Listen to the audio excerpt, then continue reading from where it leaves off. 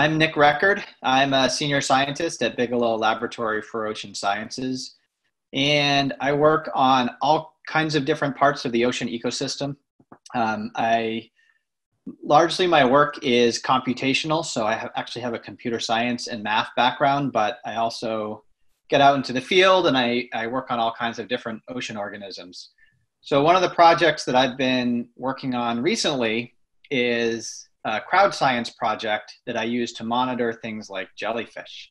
So I would say about almost 10 years ago now, people along the coast of Maine started asking questions about all the jellyfish that they were seeing up and down the coast. And at the time, there was no funding for a scientific survey for jellyfish, and nobody had really been monitoring them. So what I decided to do is start collecting reports from people starting with the same people who are asking those questions. And a couple of news stories were written and the word got out. And I just put out an email address, jellyfish@bigelow.org. And people started emailing me anytime they would see jellyfish or really anything unusual along the coast of Maine. And it grew out to kind of the whole Northeast, including Atlantic Canada. And the reports started just rolling in. I think that first year, I got almost 1,000 reports of people seeing different kinds of jellyfish mostly and other curiosities along the coast. And since then, I get many hundreds to 1,000 emails every year of people sending in reports of jellyfish. I've never seen so many before, all the years I fished. The tentacles on some of them are about 6 or 7 feet long, so a little dangerous. Some of them are about 6 inches wide, some of them are a foot. Not a good day for them swimming, anyway. Nice out though. That's probably why the worm got warm so quick, but they just exploded in population. People also send me their insights about what's been happening on the ocean, which is really interesting and I think doesn't come through in a lot of other crowd science projects. So I email back and forth with people when they send me in sightings, and people will tell me things like, I've never seen jellyfish in the 40 years that I've been fishing here. Or maybe something like, this is exactly what happened 30 years ago. We saw moon jellyfish this time of year for 2 or 3 years and they went away. Those are just some examples that I made up.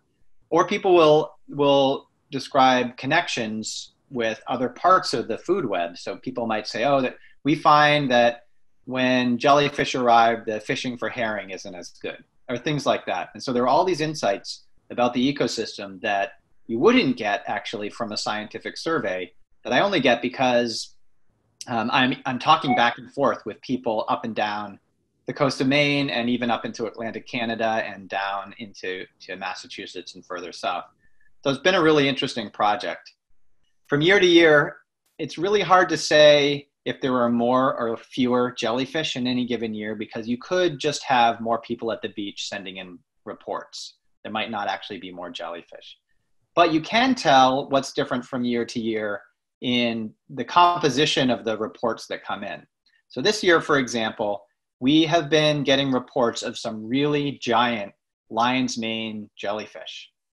Up until, I would say, late last year, the largest jellyfish reports would be the big ones would be about 2 feet in diameter for lion's manes, and everything else is really smaller than that.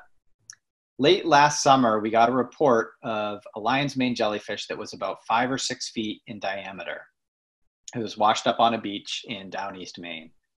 And that was the first time I had seen anything like that. It's not unheard of for that species. There are definitely reports going back hundreds of years of the occasional large lion's mane jellyfish. But then this summer, I've gotten quite a few, probably about 10 different lion's mane jellyfish washed up in different places from Massachusetts up to down East Maine that have been about 4 to 6 feet in diameter. All right, so I'm just going to show you some of the photos that that people send me when they send jellyfish reports. This one is actually from one of my best reporters, a woman named Zoe Weil, who's in down East Maine, and this is an underwater photo that she took. More typically, the photos that I get look something like this. but you can see right there that lion's mane jellyfish is many feet across. You can see the kind of the people standing around it.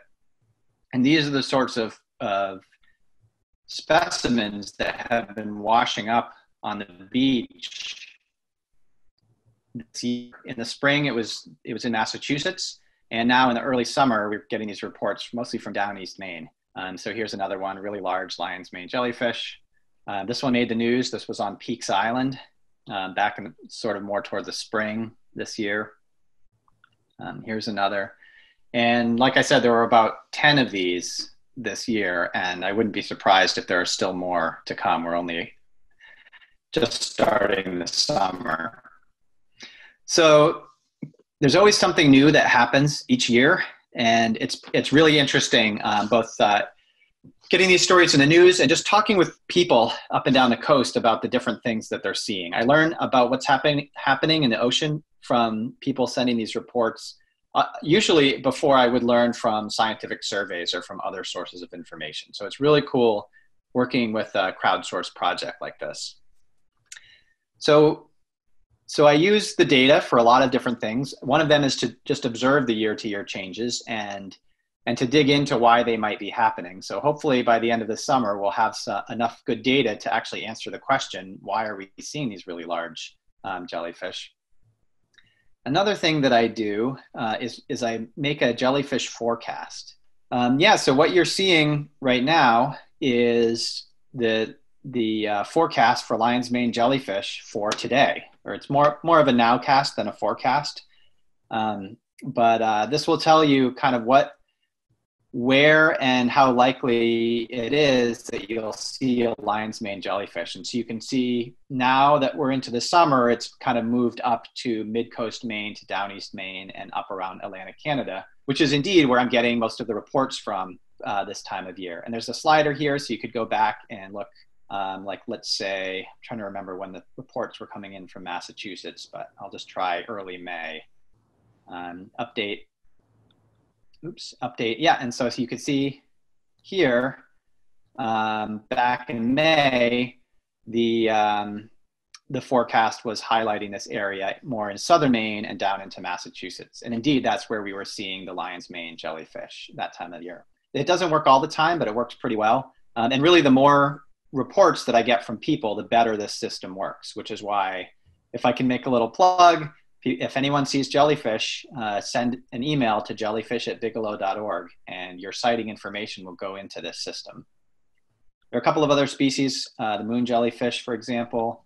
So you can see that was earlier in the year. Like, what if we update to today, July 8th, or July 9th, but so that's also moved up toward mid-coast and down east Maine this time of year, which is also where we're seeing moon jellyfish mostly.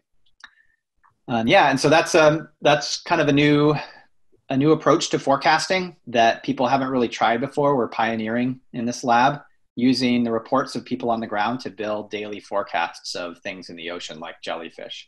And we're trying to expand into other species as well, like different fish species and whales and things like that.